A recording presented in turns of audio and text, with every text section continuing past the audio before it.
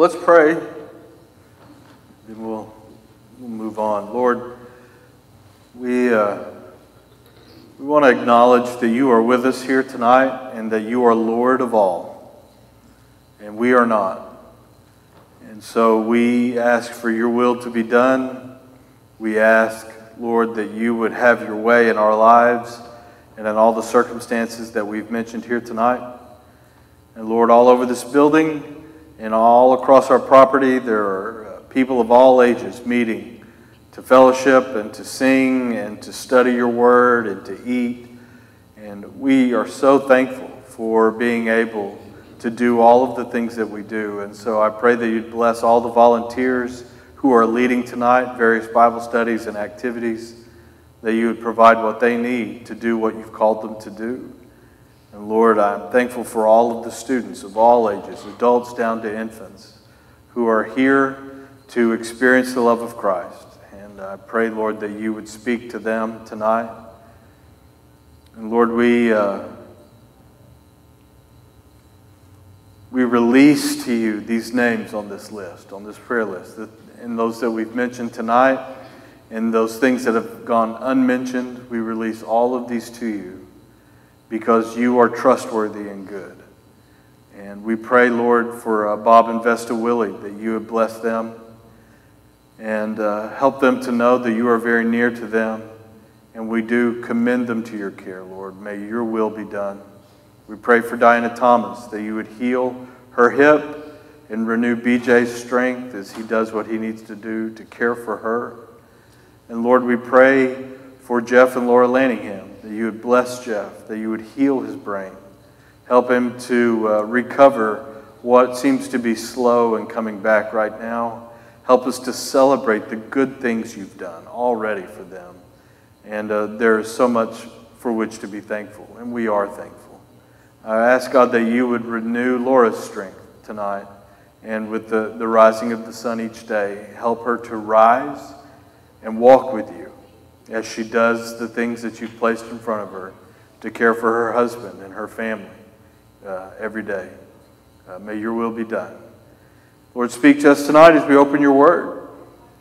It is a privilege to receive your word, to hear it, to study it, to ponder it, and to seek how it can transform our lives. And so, Lord, speak to us tonight. And we love you. We pray all of this in Jesus' name. Amen. All right. We are in Titus chapter 2. We are moving right along.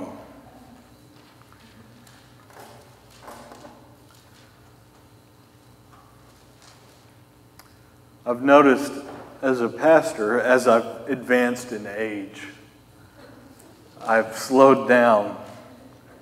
So it's taking me longer to work through things. But I teach a class. I usually teach one class a semester for Stark College and Seminary. My students there complain about how fast I go. And it's just not, they just need to grow up, right? We move along. But here we move rather slowly. All right, so tonight we're going to start in Titus chapter 2. We're going to start in verse 11, and Paul has been giving some ethical instructions to Titus that he's to teach to the churches there on Crete, how the different groups are to act and to behave. And tonight he's going to provide some theological basis for that, for those instructions, and to help connect the dots between what they believe, what Jesus has done for them, and then how they are to act towards others, towards one another. So let's look at the text. Titus chapter 2, I'll start in verse 11. For the grace of God that brings salvation has appeared to all men. It teaches us to say no to ungodliness and worldly passions, and to live self-controlled, upright, and godly lives in this present age, while we wait for the blessed hope, the glorious appearing of our great God and Savior, Jesus Christ, who gave himself for us to redeem us from all wickedness and to purify for himself a people who are his very own, eager to do what is good.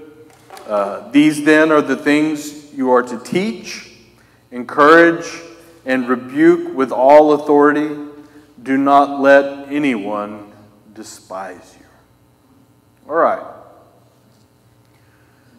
So, first off, let's think about what is theology?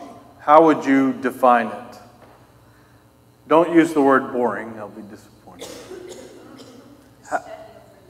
All right, the study of religion. How else? Someone else. What is theology? Reaching deeper than what the Bible's actual word, reaching deeper into the tribalism of things in the Scripture. Okay, going deep into the things that Scripture says to us. Of course, all of that is true. In general, theology is just the study of God, who He is, His character, and His actions on behalf of humanity as recorded for us in Holy Scripture. And so, in general, you and I know God through two ways. One is through our experience. And I hope that you've had an experience, a real supernatural experience in which you've met the risen Lord Jesus Christ, where the Holy Spirit has spoken to you, has taught you, has changed you. You have felt things. You have learned things. You've had that experience where the hair has stood up on the back of your neck and on your arms, where the light bulb has gone on, boom, and suddenly something has made sense, where the Lord has provided. You name it. We experience things. And that's one way we come to know the Lord. The other way, and probably the most important way we come to know the Lord, is through Scripture. And all of our experiences are interpreted in light of what God's Word tells us about who God is and what He's already done in the history of His people, to understand who Jesus is and what He's done for us. And so both of those ways of coming to know the Lord are important. And I don't think you can separate them. But really, it's Scripture and understanding Scripture and going deep in Scripture and applying that to our lives that helps us to interpret the reality of what we experience day in and day out. So both are important. I want to learn to, how do I want to call it? To do the art of theological reflection. I want to learn to view my reality through the lens of what Scripture says about God and His ways and how He's worked in human history. And so I'm always trying to be a good theologian. You're a theologian. You realize that? You have to also ponder the deep things of God that you find in Scripture. It's your job to mine Scripture, to get to the heart of things and to go deep and to ponder deeply and over a long period of time and allow God's Word to shape your life and to shape how you view your experiences and your relationships. And everything in our world should be viewed through the lens of what God's Word tells us. And so that's a theological activity. That's theological reflection. And it's something that we are all supposed to do. You are a theologian and you didn't even note it. I gave you all a promotion tonight. As a pastor, one of the things I'm supposed to do is to be a public theologian. And so on behalf of the church, I often interpret reality. This is what I see based on God's Word and what I'm seeing in my life and the lives of others. I help people to connect the dots and to see through the lens of Scripture. And I can do that in the community. I did a lot of that when we endured Hurricane Harvey. I tried to get people to lift their eyes and to see larger realities at work, to have hope on that. And so I'm a public theologian. That's true. There are people who want to be public theologians, and I wish they would be quiet. But as Baptists, we affirm that every person, we call it soul competency. Every person is competent to go to the Word of God and read it for themselves and let the Spirit speak to them. And each person is competent to go directly to God and pray directly to God, confess their sins directly to God, to hear from the Lord, to respond directly to the Lord without a priest being an intermediary And so I forgot what the point of all of that was, but let's move on. So, when we study Scripture, whether it's Bible study or we're doing a disciplined theological study, for instance, there's a point to it all. We want to know the Lord more, and then we want to become more like Jesus. And so, there is a sense in which the study of Scripture, and especially the study of theology, is an academic exercise. But that's not all it is. And so even in seminary, when we study things and we're tested on things, it's supposed to shape our lives. And this is one of the things that Paul is trying to bring out to Titus. It's one thing to have knowledge of the word of the Lord, but that knowledge of God and His Word and His ways is to shape the way that we live our lives. It's to produce something. It's to result in something. So it's not just an academic exercise. Your discipleship is not a classroom experience. It's meant to be transformative. It changes our lives. It changes the way we relate to the Lord, to relate to one another, to relate especially to those people, who really get your goat. Or what does that even mean, get your goat? We'll talk about that another time. But Paul is very concerned that what we believe has direct impact on the lives that we live. So if you look at verse 11, he brings up immediately the subject of grace. So what does verse 11 tell us about the nature of God's grace? All right. One thing he says for sure is that it brings salvation. What else does it tell us? All right, to everyone, to all men. What is grace? Okay, a pardon for sure. How else? What else? What is grace? Unmerited favor. Of course, you've been taught well. All right, it's a gift.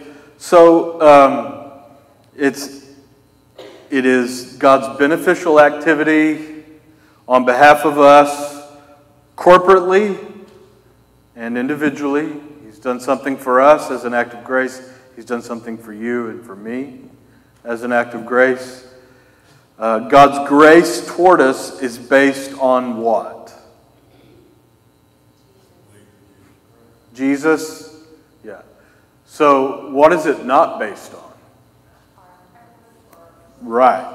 So God's grace toward us is based solely on His love for us. It's based on what Jesus has done for us. And it's based on our total inability to do anything for ourselves. Oh my gosh, my brain is just...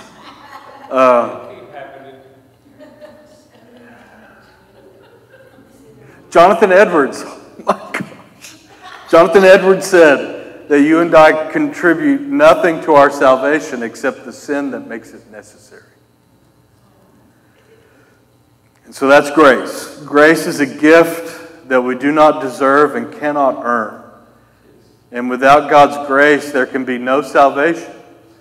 Because grace is foundational to salvation because of what Jesus has done for us. And so in the text, the word that describes salvation is modifying the phrase, the grace of God.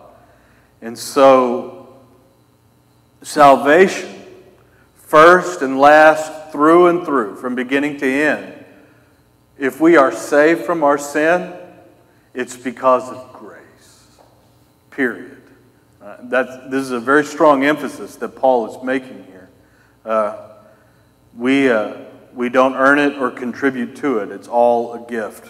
First, through and through. It's all grace. So he's got an interesting phrase there that the salvation has appeared to all men. So how do we understand that phrase? Do what? It's available to all men. Interesting. How else do you understand it? Who are the all men? Who are they? Everybody? Is it just men? People? Okay. All right. So it's an interesting, just something to think about. As Baptists, what we're going to say is that the salvation is universally offered to all people without exception. Everybody has the opportunity to come to saving faith in Jesus Christ and be saved from their sin. Whosoever calls on the name of the Lord will be saved, And so I don't think Paul is saying all people are already saved. He's not a universalist in that sense. But he's just saying that what Christ did, he did for all of us. And so all people have the opportunity to come to saving faith in Christ. Because of my Baptist tradition and the flavor of Baptist life in which I was raised, I lean more towards that way. If you grew up in a church that was more, where the pastor had more of a Reformed theology, you might have been taught that Jesus died only for the elect. And that's an okay way of looking at it. I just think it's wrong. And so I believe, that Jesus died for all people, and all people can come to saving faith in Christ, even though not everyone will. Reformed theology tends to teach that Jesus died only for the elect, and that's just, it's not what I believe. Something else that Paul says is that God's salvation appeared at a given time in history. When was that? Well, at the death and resurrection, but you could say even just the coming of Christ in general. That's when God's salvation appeared. Everything before that in the history of Israel looked forward to the coming of Jesus Christ, his death and his resurrection. And as Christians now, we look back on that, the death and resurrection of Christ, as being the foundational thing that makes us Christians. And we turn our eyes forward to what? Yeah, the second coming of Christ at the end of the age. So in between the time in which Jesus ascended into heaven after his resurrection to the time that Jesus returns at the end of the age, God's grace is at work in our lives. Now, I assume that you sin every now and then, right? Some of you less than others. I know. And so I'll just speak for myself. I am not sinless or perfect. Now the Bible says I will be one day when Jesus returns at the end of the age. But for now, the practical reality is that I'm still a sinner. The good news is that God's grace gives to me Christ's sinlessness, so that that's what God sees when he looks at me. He gives to me the righteousness that is Christ alone. I don't deserve that. He just gives it to me. And so one day, when Jesus returns, I'm going to be made, in fact, what I am now by faith. I'm righteous by faith. One day I'll be righteous in reality. I'm on my way. Till then, grace operates in my life.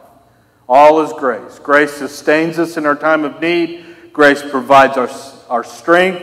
It provides thanksgiving and glory to God. It affects our conversations. It enables believers to live holy and godly lives. I can't say enough about God's grace. All right. In verse 12, in what ways does God's grace teach us to live differently?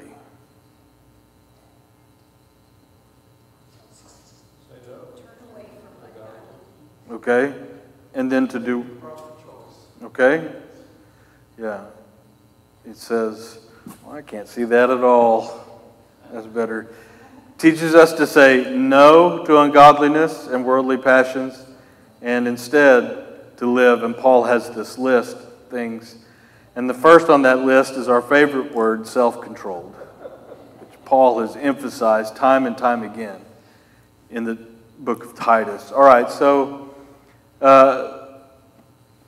Paul understood that because God's grace was at work in our lives, that it would change us and change churches to be these supernatural communities of faith that became more like Christ and looked less and less like any other worldly organization. And so here he says that God's grace teaches us. It's a continuous action. It keeps on teaching us to say no. And the language that Paul uses here is pretty strong, that it can have the idea that grace teaches us in the way of educating us, but probably a better English translation is the idea of discipline or chastisement. Did your parents or some authority figure ever discipline you? How old were you when you began to see that as an act of grace? Today? Not yet. We're not there yet. But you think about it, my parents, who were not perfect, but did quite a bit for me, they could have let me just go and do whatever I wanted, but they loved me too much to do that. And even though I was not worthy of much of what they did for me, they did it anyway, even correcting me as an act of love. And the book of Hebrews especially picks up on this idea that God corrects us because he loves us, and that's grace. He doesn't allow us to wander off on our own and to pursue sin. He chastises us. He disciplines us as an act of his love, as an act of grace, so that we might, as you've said, to live better, to make some better choices. So we are to participate in God's grace. I've been talking about this on Sunday mornings, that Dietrich Bonhoeffer, the German martyr, really helps us to understand what this means, participative grace. I participate in God's grace as I do God's word. My faith in Christ leads to obedience. I have the grace to believe, the grace to obey. When I fall short of God's word, I fall on God's grace.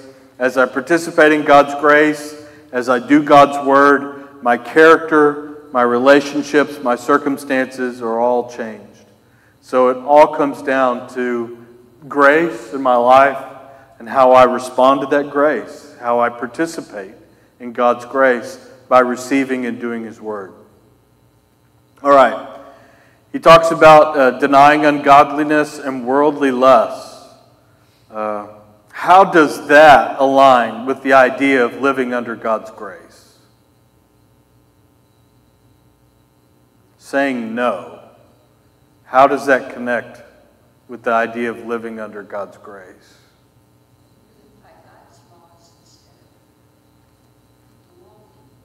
Okay?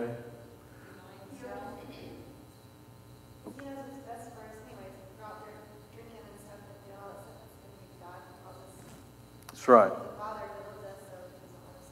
That's right. So let me teach you one of the most powerful words you can learn.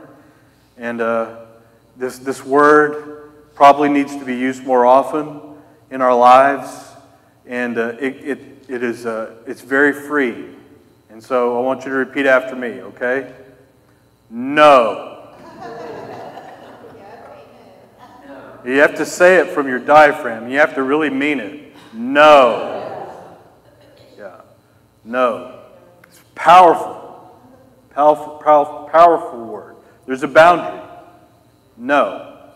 And beyond that, it's a no for me, dog. You know, I'm not, that's not right. And this is what Paul is saying, that God's grace allows us to see and understand where that line is. Where do we start to say no? And then to actually have the courage and the guts to say it, to mean it, to live it out. I'm not going to live that way. And there's all kinds of things that come up during the day that requires us to make choices. And Paul is saying that it's God's grace that helps us to know how to say no, when to say no, and to mean it, to live that out. There must be a conscious, willful repudiation of thoughts and words and actions that are opposed to the Lord, His Word, and His ways. Must just reject all of that for myself and to help others to reject it for themselves as well. There are some things that are right, some things that are wrong. There are things we say yes to, and there are other things we say no to. Anything that is connected to the worldly system which is hostile to the Lord needs to be treated respectfully and kept in its proper place, and maybe even said no. There comes a time we have to say no to those things. Someone once said that the true learning of heaven must begin with the unlearning and laying off of all which stands in the way of the development of the new man in Christ. Unlearning. Learning how to say no. All right. So once we say no, what are the ways in which Paul says we are to live? Yes? Okay. Aren't you excited about all of that? So here, we live self-controlled. The idea is sensible. We've talked about it, how it has the idea of sober-minded. I'm serious. I'm taking this seriously. And Paul has used this word before. He talks about living a life that is upright. In other words, it's conduct that cannot be condemned. I think it's a word that is to refer to all, just the general course of our lives. At any given moment, we probably fall short and we have conduct that can be condemned, but the overall course of our lives is to be upright.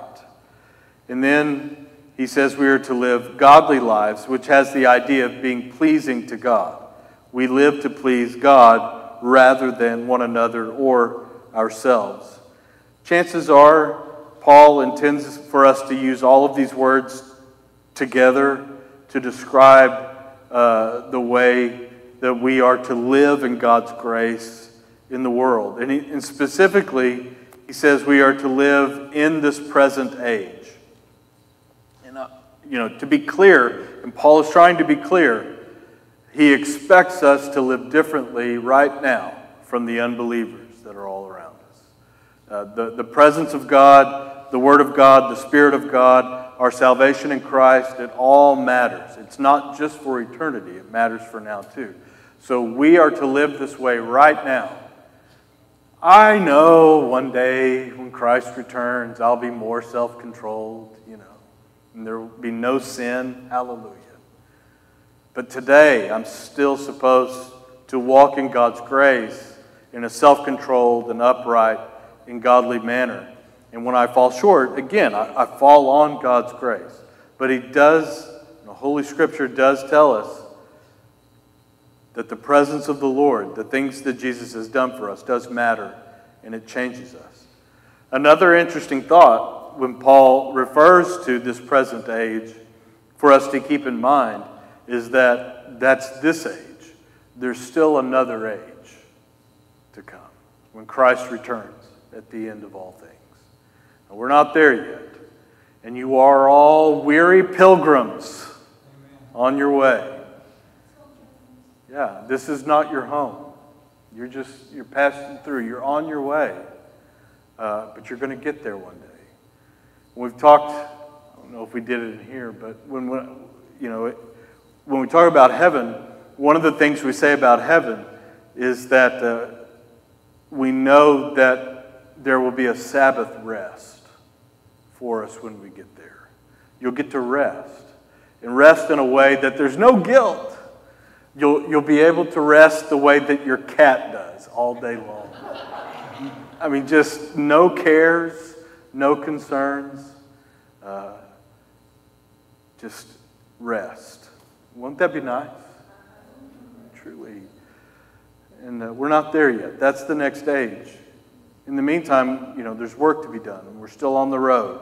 We're still traveling along. And so, but there is another age to come. All right, verse 13. He uses that phrase, blessed hope. So, who is the blessed hope referring to in this verse? Right, to Jesus. So while we are in this present age, Paul stated that Christians wait for the blessed hope, the glorious appearing of our great God and Savior Jesus Christ. So this combination of waiting and hoping for complete and realized redemption, both from our sinful nature and from this present evil world, is expressed better maybe in Romans 8, verses 18 through 25. But Paul has this, it's a blessed hope that we have. It's a glorious appearing of Christ that will redeem us from our sin and from this sinful world. And we are looking forward to that. So, how does the anticipation of Christ's return influence the way we live our lives now? All right. Job 1, that's pretty good. Be ready. Encourage others to be ready. He says not to be sleeping. That means Yep. just doing around whatever you want to do. That's right. To be found faithful when he comes. What else? Keep the oil in our lamps. Do what? Keep the oil in our lamps. Yes, keep your lamps primed, lit, and ready. I think there's a sense here in which Paul is giving us permission to give ourselves a break. You are not perfect yet, You will be when Christ returns, and we are all longing for that day. But for now, we're living under grace. God gives us grace. We need to give ourselves grace from time to time. And then in Romans 8, he talks about how all creation is groaning under the weight of sin and longing for the return of Christ. This age the sinful age will come to an end, and Christ will make all things new. What are the challenges we might face in keeping our focus on this hope amidst the busyness and distractions of life? It's just to get busy. We get busy and distracted. Take our focus on. Take our eyes off the Lord. What are things that distract people in our culture that take their eyes off Christ? Cell phones. Amen. It does. The jobs. Video games, yeah. The news. Fishing. All of those hobbies, which aren't bad in and of themselves, but they might distract us from living the lives that God created us to live. Maybe. Yeah. All kinds of things. There's no end to these things. And Paul has the idea, that as Christians we would be self-controlled enough to be able to say no and to say yes to the things of God. There's an interesting phrase here that Paul really doesn't use that often, and it's just let me find it, the way that he says it. He says, while we wait for the blessed hope, the glorious appearing of our great God and Savior, Jesus Christ. This is one of the only times in which Paul refers to Jesus as God. So it raises an interesting question. How do we know that Jesus is God?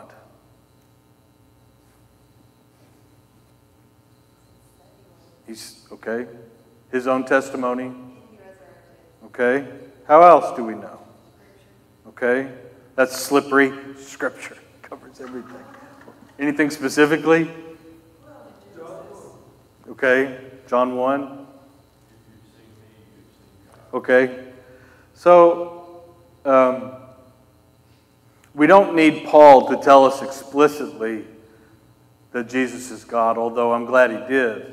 There are things that in the Gospels and in the New Testament that indicate the deity of Jesus Christ. For instance, his supernatural birth, or conception, really, when we talk about that, his sinless life, the way that he fulfilled Old Testament messianic prophecy, the way that he demonstrated authority over nature, disease, demons, and even death itself. And Jesus claimed for himself the prerogatives of God, which included forgiving sins and judging sinners, and his resurrection from the dead, and his ascension into heaven is probably the ultimate sign of God's or of Jesus' divinity. So I like that Paul connects Jesus with God here, but we don't rely on just Paul's testimony. We see it throughout Scripture. Yeah, Linda? Baptism. Yes, when she's saying his baptism, Father, Son, and Spirit there together. And the Spirit comes down. Yeah. Good, good. All right, verse 14. He tells us that Jesus gave himself for us, that he might redeem us from all wickedness and every lawless deed. So what does that mean?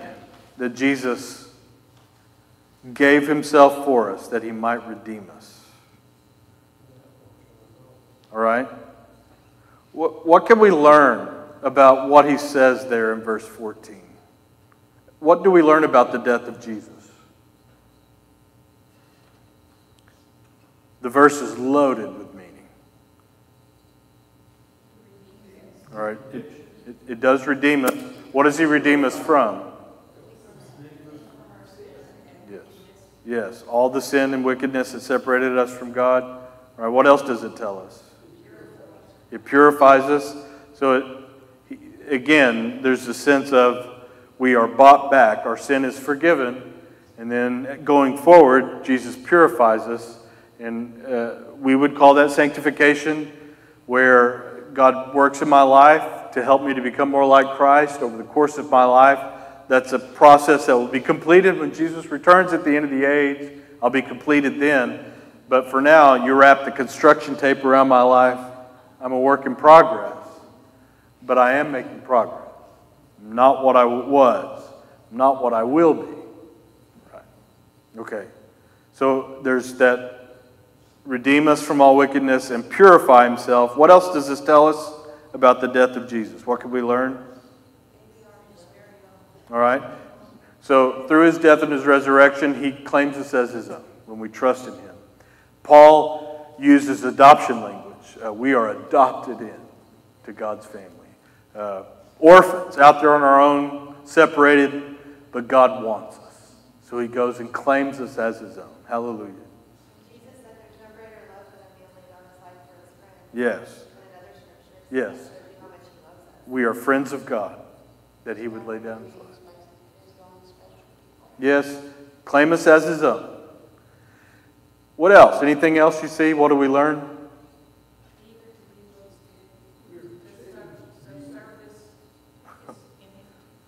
Okay.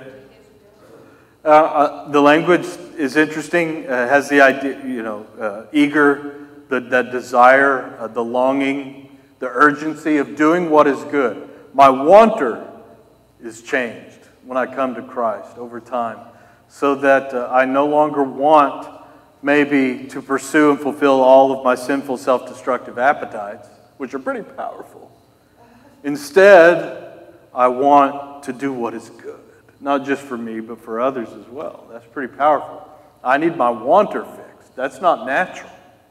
That's supernatural, that God does that for us. There's one more thing in verse 14. It's probably not as obvious, but it's that he gave himself. We can't say enough. Jesus wanted us, that he went to the cross. He did it willingly. He was not forced. He gave himself. It's so good. That ought to give you goosebumps. He wanted to. He wanted to. All right. Not his will, but the Father's. Yes. And that's the way we should feel. Yes. Not my will, but your will be done. Okay. talked about redemption. We are bought back. We talked about purification. So let's look at verse 15. Let me read it again. He says, "These then are the things you should teach, encourage and rebuke with all authority, and do not let anyone despise you." So, what's the significance of Paul's instruction to Titus to speak, to exhort, and to rebuke with all authority? You speak the truth, and then if they're not doing it, you can let them know, hey, this is what God's leading you to do. Okay? Passing the word on. Okay? Okay? Yeah. There's a terseness and a toughness here. And maybe the way that the words are used, that there's even a progression. You teach, you encourage, and then maybe you rebuke. You've done that with your own children, you know. But Paul may intend degrees of seriousness as they go along, that you provide faithful instruction in these things, all the things theologically and ethically that Paul has been speaking about up to this point. He wanted Titus to point those out. And then he says you encourage, which has, you know, the idea of helping or persistence in the ideas that Titus is teaching. And then finally the rebuke, which is you know what a rebuke is. Just that strong no to that, drawing the boundary. And then he tells Titus to do it with all authority. Whose authority? All right, so, you know, for Titus, that would have meant Paul's authority, and Paul got his authority from Christ. So what Christ passed on to the apostles, and the apostles passed on to that generation, that was authoritative. It was the word of the Lord, and they were to use it to teach people, to encourage them, and to rebuke them as necessary. And Paul is encouraging Titus to take that role. Take that role. The church needs to be taught and encouraged, and sometimes the church needs to be rebuked. And Titus is the one who had that responsibility to do those things. And then he ends with an interesting, "Do not let anyone despise you." What does that mean? Disregard? That's good. That's a good translation. Okay? So, when you are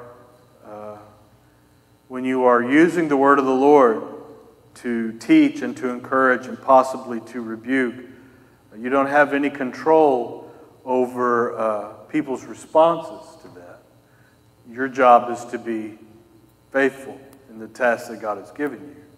And so what Paul is saying, the language indicates that Titus is to stay the course in that. And as Catherine said, not to let people disregard you.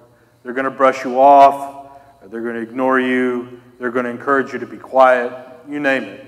But you stay the course with the word of the Lord, because that will benefit the church in the long run.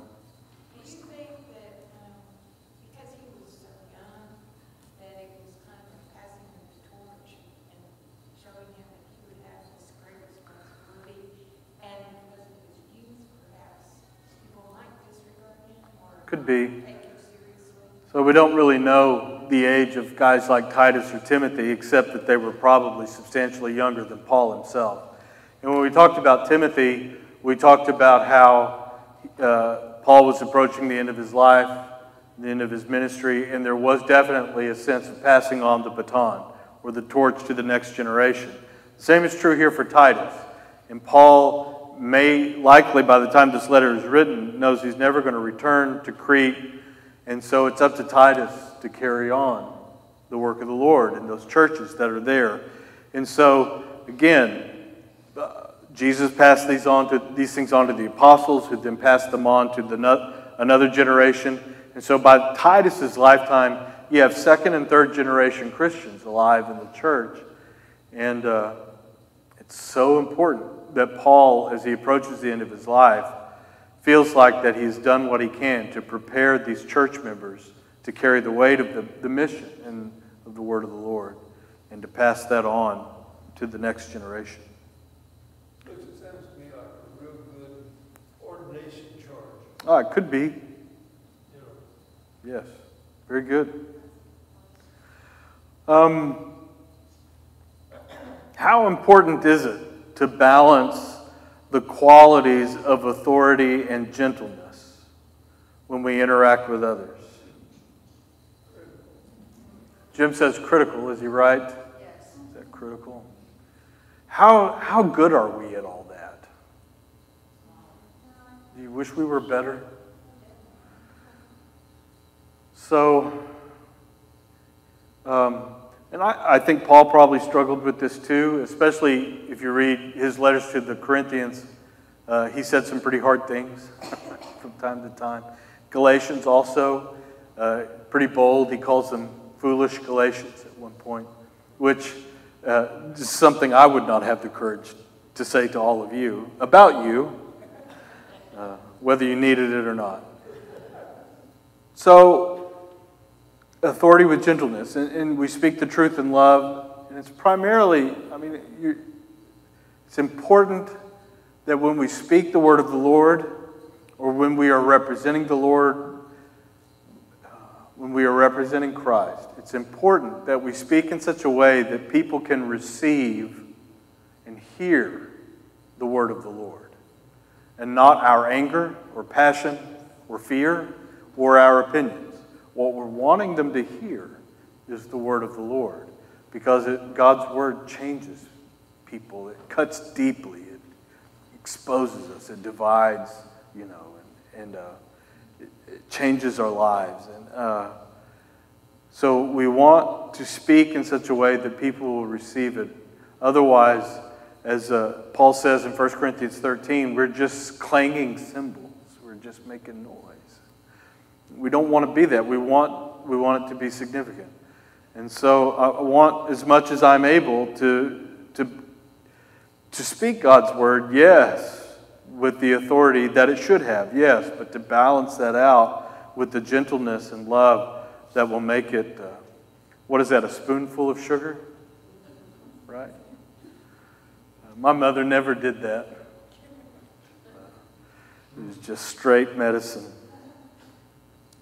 But that's what Paul is saying to Titus. The emphasis is on speaking the word of the Lord in a way that people will be able to receive it. All right. The highest and purest motivation for Christian behavior is not based on what we can do for God, but upon what God has already done for us and what He will do for us. Our motives are found in what Jesus has already done and what is yet to come. We are not motivated because God has some need in Himself that only we can meet. That's never true, right? So we base our words and we base our actions on what Jesus has already done for us and on the fact that He's going to return for us one day at the end of the age. So the false teachers on Crete may have assumed that their religious works earned them God's favor, but Paul taught that only as we grasp the full theological significance of God's grace can we eagerly do what is pleasing to God. Paul also reminded the church that they are waiting with hope, and that as they attempt through God's grace to do what is good, they are waiting with hope, and that Jesus Christ will ultimately bring forth His rule of righteousness at the second coming. So we are not working for nothing. When we are advancing God's kingdom on earth, it is not a fruitless, meaningless exercise. There is the day is coming in which God will bring all of that to completion. It will bear fruit. And we are waiting for that day, but we are waiting with hope. And in the meantime, we do what is good. We do the word of the Lord. All right. Final thoughts or questions tonight?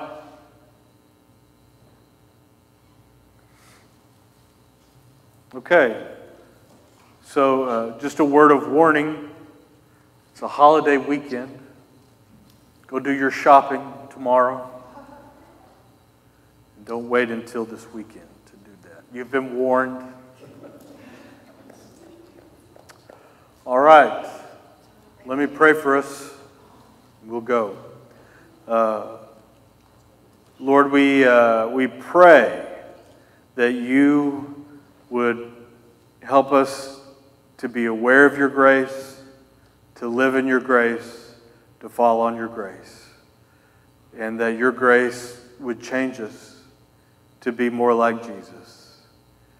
And we know that the way we act and speak in this world is to reflect what Jesus has already done for us through his death and resurrection.